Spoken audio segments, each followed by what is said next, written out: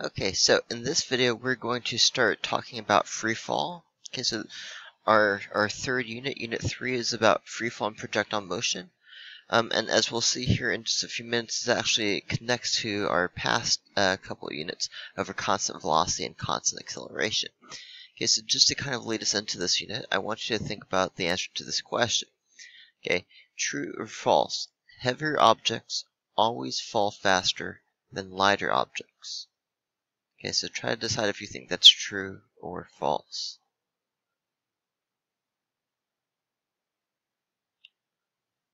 Okay, and the answer to the question is actually false. I think kind of intuitively people think that heavier objects fall faster than lighter objects.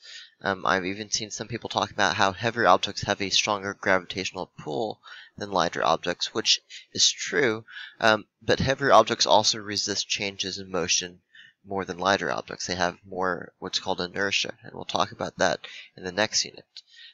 But it's actually not true that heavier objects always fall faster than lighter objects, although it is possible for heavier objects to fall faster than lighter objects in certain situations.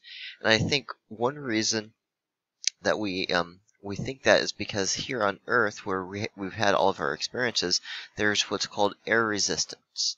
Okay, and so when you talk about air resistance for a falling object, as an object falls through the air, it collides with the air particles, and those air particles slow the object down. And typically lighter objects tend to respond to that more than heavier objects.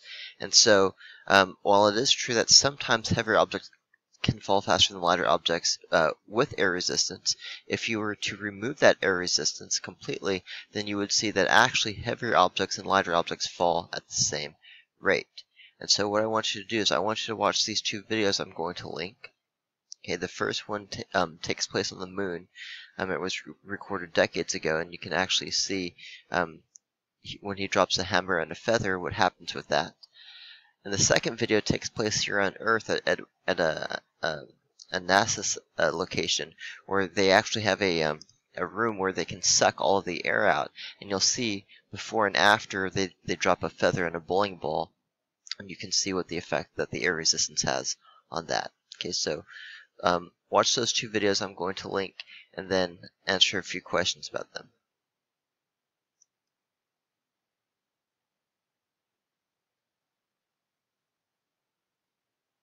Okay, so hopefully you enjoyed those two videos. And so what we're going to talk about now is what's called free fall. Okay, so all falling objects undergo an acceleration due to gravity of the Earth. Okay, now we talked about acceleration in the last unit. Basically, acceleration occurs when an object's velocity changes. And so in the case of a falling object, the object has a change in velocity and actually typically falls faster and faster and faster, and that acceleration comes from gravity. And Galileo did a lot of experiments hundreds of years ago, dropping things off the Tower of Pisa. And at the time, he believed that heavier objects fell faster than lighter objects. But what he actually found is that's not necessarily the case, especially when air resistance is negligible. That means too small to be ignored. And he actually showed that all falling objects accelerate at the same constant rate. Okay, now same constant rate is important because I'm telling you that we have constant acceleration, and we know how to solve problems with constant acceleration because that's what the last unit was about. Okay, so objects, as long as you can ignore air resistance, regardless of their mass or how high they're dropped, all have the same acceleration due to gravity. Now the symbol for the acceleration due to gravity, instead of writing A for acceleration, we write G for the acceleration due to gravity. Now, the acceleration due to gravity on Earth is approximately 10 meters per second squared. Okay, it's actually more like 9.8, but we can use 10 for Earth. On different planets, they would have a different acceleration due to gravity. For example, on the moon, the acceleration due to gravity, I believe, is about 1.6, if I'm not mistaken. Okay, so we're going to use a value of 10 meters per second squared, and because the direction is down for that acceleration due to gravity, we're going to put a minus sign on that acceleration due to gravity. Now, does that mean that falling objects are slowing down because they have a negative acceleration? No. Remember, acceleration has nothing at all to do with how fast your object is moving. It just tells you how much your velocity changes by each second. Okay, so now we're dealing with constant acceleration, but it's constant acceleration for falling objects. Alright, and I'm just going to do a few more slides because this is just an introductory video. We talked about air resistance before. Anytime an object is falling through the atmosphere, there's some type of air resistance because the falling object is colliding with those air particles. If you have what's called a vacuum is basically a situation where you've removed all of the atmosphere from a room or from a container. Objects falling in a vacuum, that means with no air resistance, are in what's called free fall. Okay, so that's why the first part of this unit is called free fall. Basically, the definition of free fall means that the only force acting on an object is the force of gravity. And we'll talk more about forces later, but that's kind of the definition of free fall. And again, what we have with free fall problems is we have constant acceleration due to gravity. And we spent the last unit looking at constant acceleration. And so we should be able to solve problems with those constant acceleration equations that we've seen before. Now, just to look at one or two more slides of notes, we've also seen this before, because it was one of the examples we did with acceleration. So when I say that the acceleration due to gravity, g, that's a lowercase g, is negative 10 meters per second squared, what does that mean? Well, here we see a girl, and she drops a ball, and when she drops the ball, she drops it from rest, and so the velocity when she drops the ball is 0 meters per second. Okay, as the ball falls, you can see on the right side, this is at 1 second, this is at 2 seconds, 3 seconds, 4 seconds, 5 seconds. On the left, we can see how her speed, okay, just the number part of the velocity is changing. Every 1 second that passes, the velocity of the ball changes by negative 10 meters per second each second.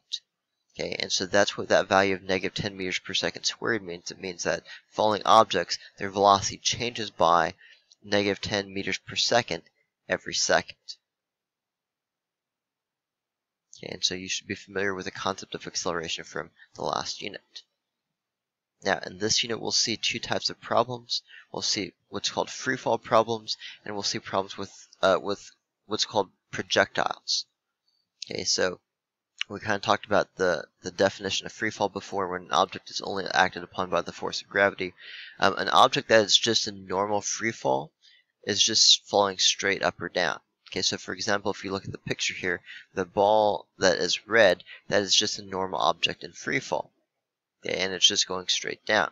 Now, the ball that's in yellow is also in free fall, but this is what's called a projectile.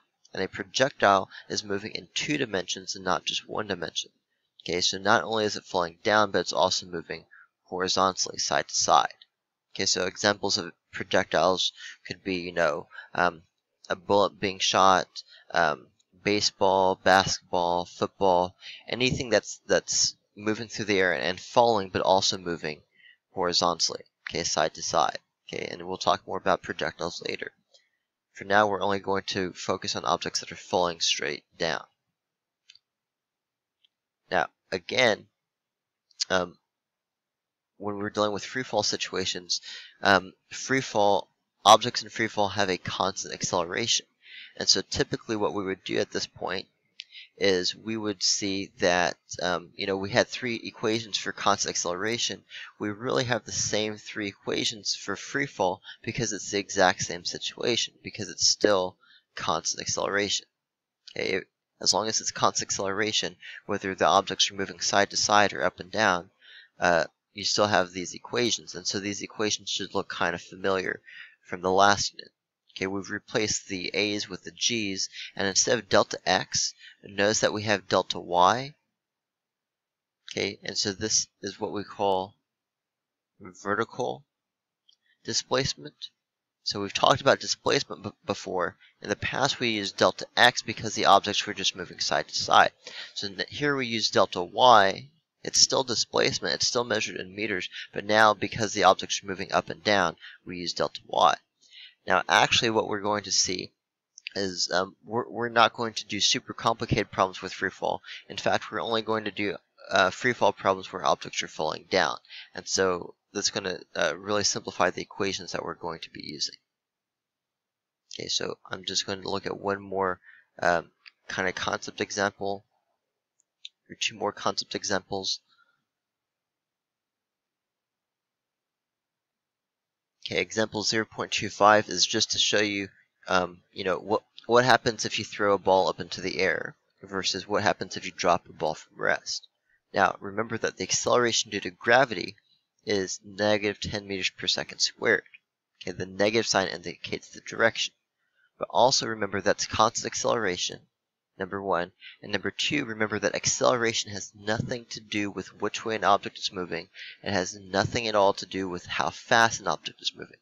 So if I throw a ball up into the air, let's say I throw the ball up at 20 meters per second. Okay, so look at this table on the left. My velocity starts off at a positive 20 meters per second. Now because of gravity, the acceleration due to gravity is negative 10 meters per second squared.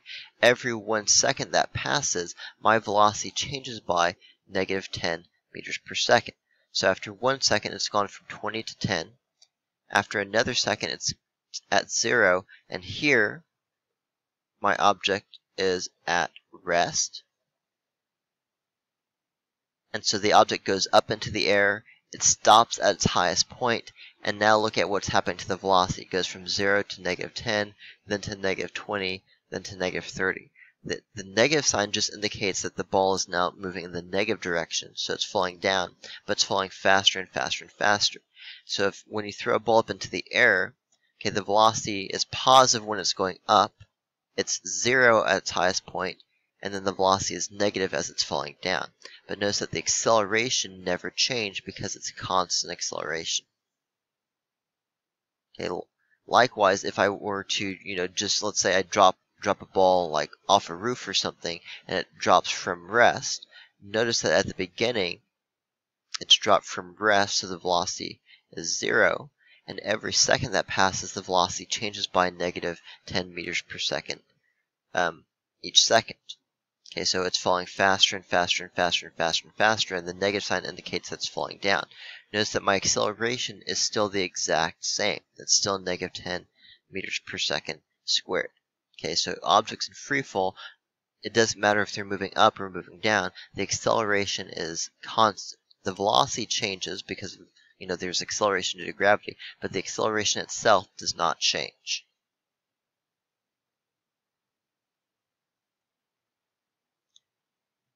Okay, and I think we're going to go ahead and stop the video here. In the next video, we are going to do some calculations with freefall.